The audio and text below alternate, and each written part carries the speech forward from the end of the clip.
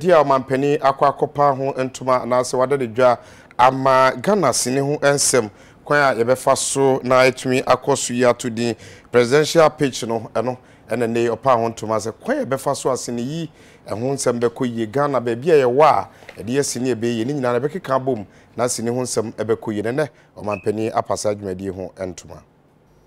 Presidential pitch no enhyehyeye impenifo edi aba ebebo mo wono mo creative arts industry ni mo no edi omo adwen omo nimudie eni omo eniema hodo mo akuche be wakoche impenifo ni ahwehwem na emwa bi esefata ne de amomo enne eno mampanyi Akufo-Addo ada no edi ewo enkran Ghana mampanyi ekasai no chi mu se creative arts industry no mo emra hodo ne damra hyebedwam enche impenifo beji atum na aba be yemra na afensu abo mo ho ban. Today marks an important, exciting milestone for our nation, especially its creative arts sector.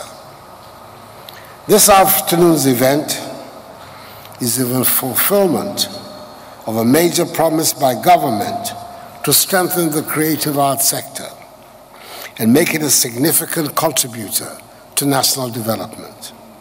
Many of the things that define a nation are its arts, culture, customs, and traditions. Culture is the very foundation of society. Customs and traditions tell us where we came from and point to where we might be going. That is why I'm happy to announce that I've given assent to the Creative Arts Industry Act, passed by the 7th Parliament of the 4th Republic, which will help create an enabling environment for the Ghanaian film sector and the creative arts sector in general to contribute effectively to the nation's growth. Government, through the Ministry of Tourism, Arts and Culture and the National Film Authority, has brought together Ghanaian film producers on one hand and investors, distributors, and marketers on the other, to make deals to the tune of $25 million United States dollars. This investment, which has already been secured, would go a long way to strengthen the local film ecosystem. The selected films have to meet stringent criteria, which include innovation, feasibility, impactfulness, and scalability.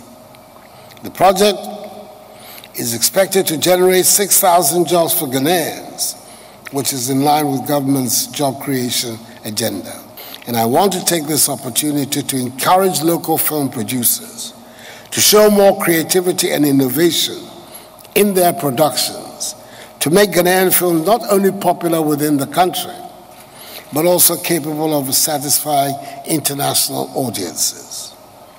I am aware that the Ghanaian film industry has many fine, talented players along the value chain, and government will continue to initiate policies and programs to help make the Ghanaian film sector competitive and viable. Accordingly, ladies and gentlemen, I declare the Presidential Film Pitch Series 2021 duly launched.